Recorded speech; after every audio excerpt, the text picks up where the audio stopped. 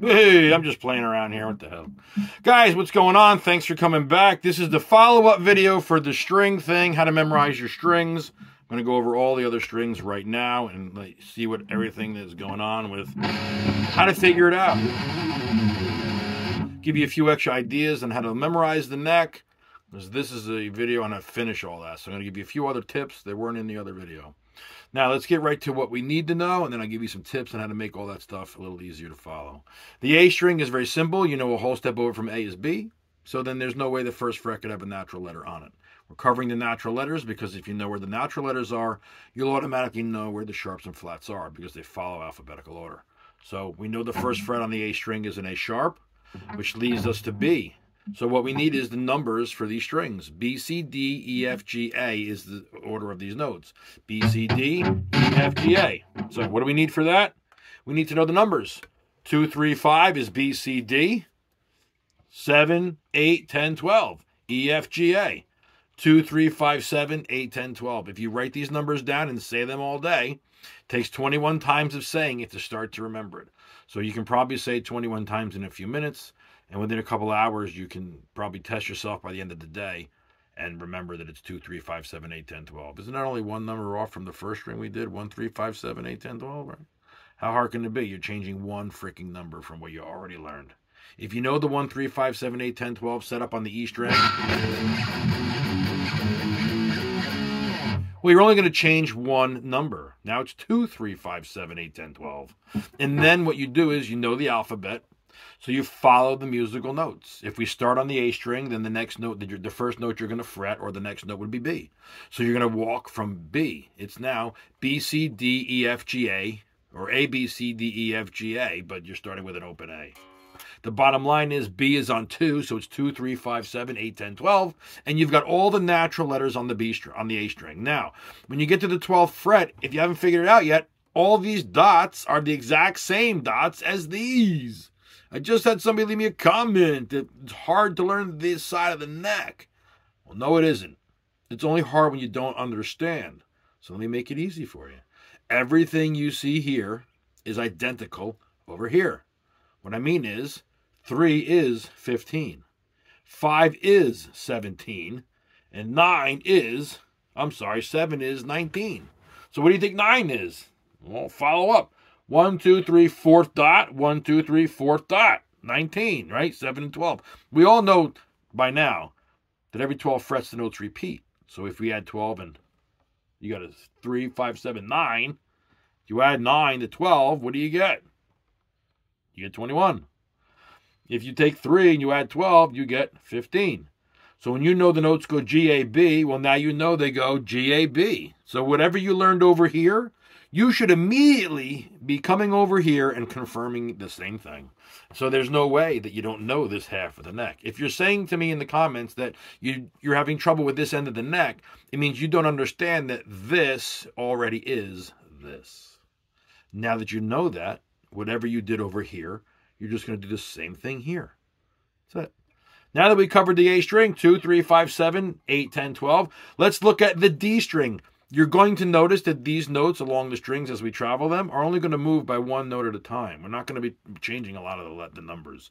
So the number system that I'm showing you is very easy to pick up on because you're only changing one number at a time. You're not changing 3 numbers to go, oh my gosh, I got to learn 300. It's 1. 1, 3, 5, 7, 8, 10, 12 is your E string. Your A string is 2, 3, 5, 7, 8, 10, 12. Your D string, let's check it out. 2 is the E. F is the 3, G is 5, so we got 2, 3, 5, 7 is the, right, A. B is on 9, 10, 12. So what do we got? 2, 3, 5, 7, 9, 10, 12. E, F, G, A, B, C, D. 2, 3, 5, 7, 9, 10, 12. Is that what I said, right? What's the A string? 2, 3, 5, 7, 8, 10, 12. The D string, 2, 3, 5, 7, 9, 10, 12. We're talking one note different. We go to the G string, 2, 4, 5, because we know it's A, B, C. So if A is on the 2, we know a whole step away is the B. That automatically makes this a 4, not a 3. So it's 2, 4, 5. A, B, C, D, E, F, G. 2, 4, 5, 7, 9, 10, 12. 2, 4, 5, 7, 9, 10, 12. This D string was 2, 3, 5, 7, 9, 10, 12. So you're one note different between the G string and the D string, right? G string is 2, 4, 5, 7, 9, 10, 12. And the D string is 2, 3, 5, 7, 9, 10, 12. Do you see how easy these numbers are? You just say one string at a time to yourself all day, and you'll know the spots in a day. And a week later, you know the whole neck. And what I mean by the whole neck is you know where all the natural letters are in your head, memorized by heart. When you know that, you know the board. Because if you know where a G is, then you automatically know where G sharp is. If you know where there's an A flat, you know where there's an A. If you know the first 12 and now you know these dots are the same, well, really you should be saying, well, then I know both ends of the board. Because if I know that 3 is 15 and I know 3 is a G, then I know 15 is a G. You should be able to make this make sense in your head without the guitar. Once you understand the first 12, you really could just follow the rest in your head. And the idea here with all my students when I teach, whether it's remote or online or however I'm teaching somebody, the idea that I try to get across to you is if you can think it, you can play it. If you can't think these notes, there's no way you're going to play them. So then you have to realize that everything you're trying to do is to keep it all stored upstairs. If you have to look at a piece of paper, you can't play it worth a shit. If you have to look at something, you're still learning it. If you're learning it, it's not very good. You want something to be really good? Memorize it beyond memorization. Memorize it to the point where you feel like you invented it yourself. You just know it that well, and you'll find that those are the things you play the best. So when it comes to the guitar, you got to memorize these numbers. 2, 3, 5, 7, 9, 10, 12. 2, 3, 5, 7, 8, 10, 12. It all depends on your string. Now, let's look at the B string. We have a C, D, and E. That's 1, 3, 5. E is on 5, so 6 is the F. So 1, 3, 5, 6. 1, 3, 5, 6. There's my F. 8 would be G. 10 would be A. And 12 would be the B. So what are we doing? 1, 3, 5, 6, 8, 10, 12. 1, 3, 5, 6, 8, 10, 12. Then you're back to the high E, which is what? 1, 3, 5, 7, 8, 10, 12. Guys, the neck is not that hard to memorize if you memorize the numbers of where the letters are. The letters will come automatically because you already know your alphabet and you know the letters go alphabetical. So once you know where the numbers are, you're just dropping in the letters and following in the alphabet, which is not hard to do. This is how you memorize your board. You got to spend a few minutes each day when you're practicing. If you care about your own self and you have a little self-love for yourself, care enough about yourself to do this. Care enough to say, you know what, I'm investing my time and my money in this equipment.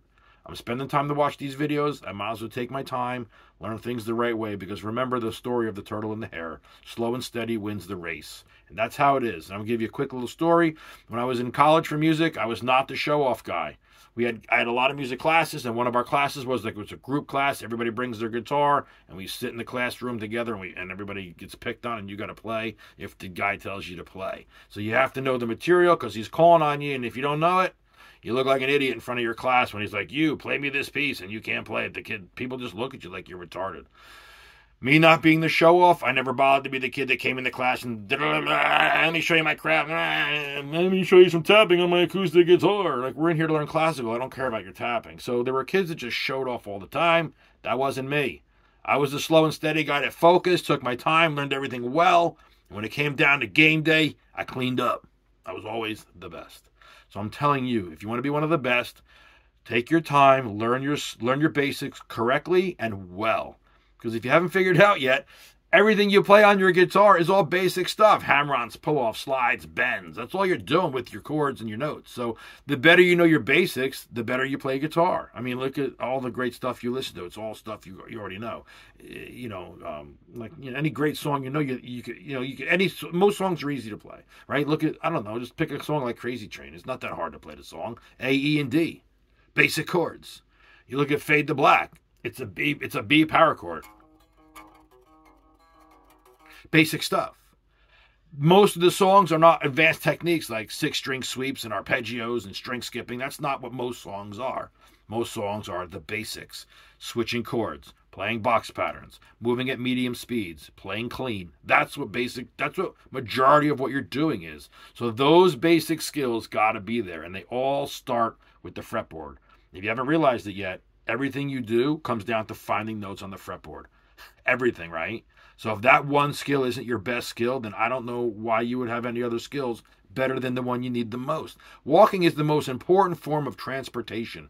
It is the most basic form of transportation. If you can't walk, well, then other forms of transportation are much more difficult, right? Well, think of it like that when you're playing your guitar. That walking around the globe, this earth that you travel on, the most basic form of travel is walking. It is the first thing you learn in life. Because it is the most important. Because it's the way to travel. Same thing with your guitar. I want you to value learning these notes like walking is. It's the most basic skill is to walk. Well, the most basic skill on the guitar is to count the letters up and down and to know them by heart. I would like you to know them as best as you can. Get a timer out on your phone, hit the button, and have somebody test you and see how long it takes you to learn your notes. Know if you're learning them better. And you're learning them better if you can say them faster. Guys, thanks for watching. This is how you master your fretboard. My videos are all about how to help you reach your personal best so you can clean up and kick butt. Thanks for watching. I'll see you in the next video, guys. Take care. I'll see you soon.